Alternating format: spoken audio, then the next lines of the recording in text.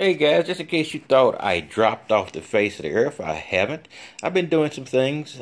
This little plastic box I'm sort of designing to be a generator box. It is plastic, so generators do get hot. So I put some exhaust fans on there. I'll give you a detailed look at that later because I've got one more piece coming in. But it could be an idea for a place to put my generator, sort of to camouflage it.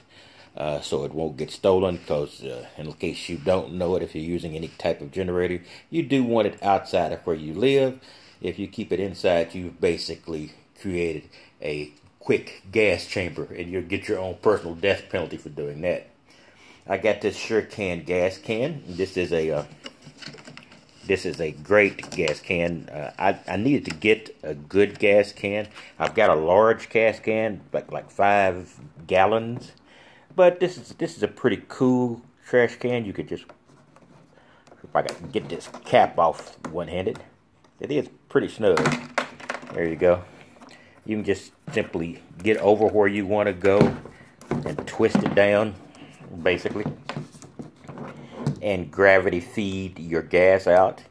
Plus, it has basically a push button in here so you can release the gas. So it's basically a very nice little system. You just have to unlock it here with your fingers, and voila, you can do it. And since I'm going to be running some generators in the near future, I don't want much gas spillage, so that's a good little addition. Sorry, I've been busy doing a lot of working, and like I say, I'm moving and trying to thin out the junk, and it's amazing how much junk you can gather over about a 7-year period in an apartment. And I'm trying to get out of this apartment, etc. Where I'll be going, who knows? Little house, tiny house, van for a little while. We'll see. We'll see how it works. As you get a little older and you start looking at retirement, and you realize how much money you wasted. God, I thought this 3 years ago on rent and etc. On an investment you'll never again regain. Then it's probably time to think about changing lifestyle. So I'm going to be doing that, and you're going to be seeing a little bit of that. I'm considering spinning that off to another channel, because all the other stuff on this channel remains the same. I've got tools to review. I've got a metal detecting video to edit that I'm going to be getting out soon. Haven't been doing too much. It's raining today, but now finally I think I've got the allergy situation has lightened up a little bit, so we'll see how that does. So just want to let you guys know I haven't quit going. But I have a lot of stuff to do. But I'm going to try to get out some more videos. I got a lot of equipment. I wanted to show you some small equipment I'm going to need. I'm going to miniaturize my life. Hey guys, in addition, I did get this, I guess using ancient terminology, it'd be called a hot plate from my cousin. It's an induction hot plate, if that's what you would call it.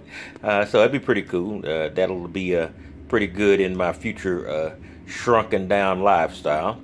So I really appreciate that. Nice little deal for him to give me that out of basically nowhere. Much appreciated.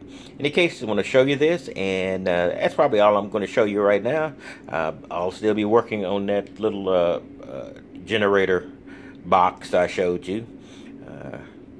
Right now, you see a lot of Velcro on there, and when you're working with thin plastic, usually Velcro is more logically used than screws, since those screws would probably break it or tear. So we'll see how that works, and I'll have one more addition to that, and I will show you that tomorrow, and it's close to its final form, maybe its final form. Anyway, that's all I've got, and I will see you tomorrow.